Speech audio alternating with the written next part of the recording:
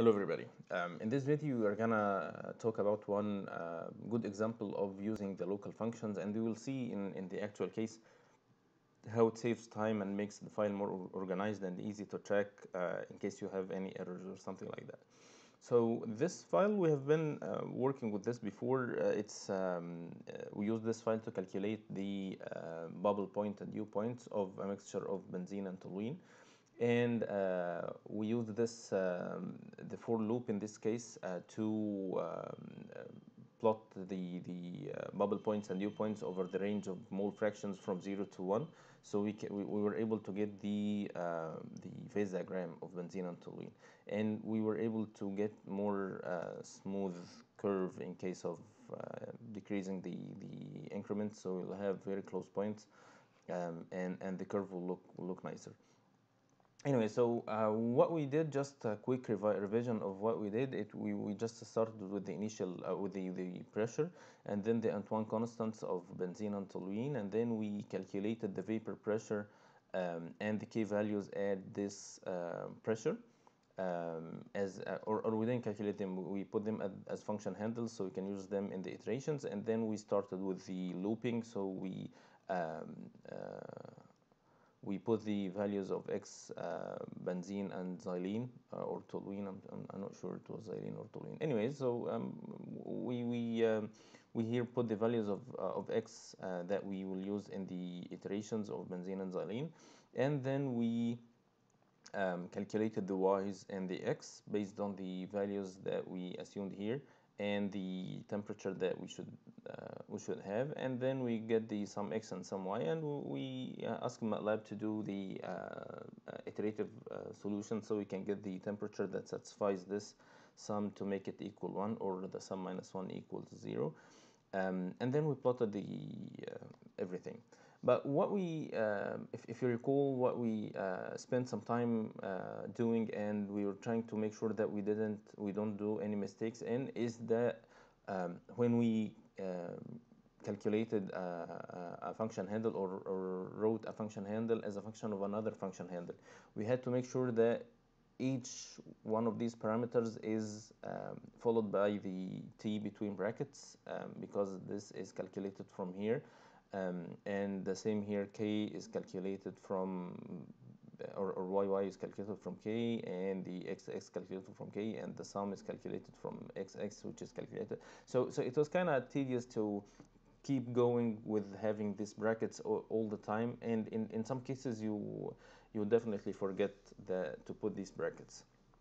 The second thing is that the file is not um, it's kind of organized, but it can be more organized if we use the local function. So the first thing I would do is to have these function handles that are calculated from other function handles put down at the end of the file as subfunctions. And we have here the functions that we use to do the iterations are some X and some Y. So there are two functions that we are going to use as function handle. Before everything, I would turn this into function as we said in the previous video, and we call it T bubble, T dew mixture,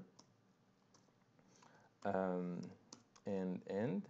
We need to just make it more nicer to look. So we have here the for loop, and at the end I would have the subfunctions. So this is function. I would call the first function, it is sum y, which is this, but I have an output which is f, for instance, sum y of t, and I would take everything. I have here these two lines.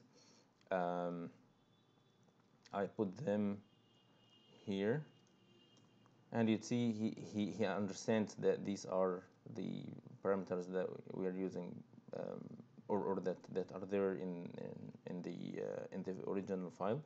I will take this as yy, and the sum y. So as you see, I'm not writing anything new. I'm just making it more organized. And one thing that we need to keep in mind is that we do not need to use these anymore. so you don't have to put them as a function handle, because this is a function actually, so you don't have to put it as a function handle. You don't need to put it as a function of t, because he knows that it is a function of t already. And this doesn't have to be put as a function of t. So you know, it's now easier to write. You just write the parameters, you don't need to worry about anything. um, so this is everything now. Now we would go to the second case, where we would write the function, the second function, which is gonna be some x. I make it g equals some x of t, and I would do the same thing, use the vapor pressure and take this xx and some x as they are, put it here.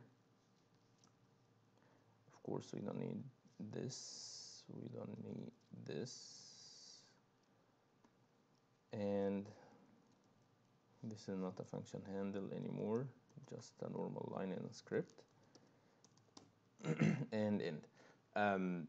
So we should now be good to go. I just want to make sure that I don't have any of the things that are kind of residual things left behind.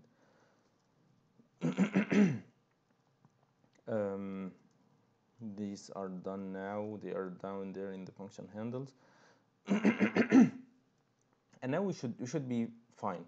But if I run the file, then we should find a mistake. And actually, this mistake or this error is because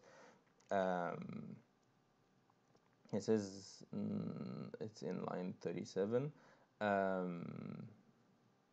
think this is not the problem that I mean. So the problem that I mean is that the output of the function should be the same name here. So this is f, so you should have this as f. Oh, and this is some y. I did a mistake, and this is, oops, no, it's some. And this has to be g as well. So this g is the same as this g. But I think there's something else that is not right. He says it's error in line 37. There is not enough input arguments, so it is exponential of a, so it should be right. Oh, I'm sorry. The second thing is that this should be at some x, and this is at some y. Because it's not a normal function handle. So either you put the at in the function handle, so you don't put it here, or put it here because it's not a function handle. So if you run the file, it is now good to go. So if you take a look at the file now, you'd see that it is way more organized than it used to be before. The for loop is already something that kind of confuses people when they work with. So we don't have a lot of things put in the function hand or in the for loop now. You just have the minimal steps that you have to include in there, which are just the calculating the value of x and calculating the bubble and dew points. All the related things about the functions is now in the bottom. And in case you have any issues with the function handle, as it said before, it's gonna tell you it's in the line 37, line 38, whatever, which is gonna be a specific place for a specific thing, instead of going around the file and finding where this problem is. One last thing we can add and make the file even more easier is that you would notice that we have here these two lines are present here and here, and these are functions that do specific thing, and you can save more space by making a local function that calculates these two lines. So I'm gonna take them here from here again and delete them from here and add one more function. And this function, I'm gonna call it O, for instance. It's equal to k of t, and I'll put these two guys here. So it calculates the exponential, which is the vapor pressure using the Antoine equation, and calculate the vapor pressure using this. And now you can calculate the k from this equation. You see now he understands that this are the same thing. So this k should be this. But you have to notice or keep in mind that now you are calculating the k from another function, so it's not the same function. So you have to put the brackets here. Okay, so this is the case because these two lines are not in the same function or subfunction. So you are calculating something in a function based on another parameter in another subfunction. So you have to, or using another subfunction. So you have to use this at t. So when you run the file, it is working great. You have no problems with it. And now it is even more organized. You have this just calculates the k values. This calculates the sum of y, and this calculates the sum of x, and everything reflects here in the for loop and in the plot. So I hope this examples makes life easier and more clear for you now, how the subfunctions can be used and how they can make the file more organized and how they make life easier. So I hope this helps, and I'll see you in the next video, inshallah.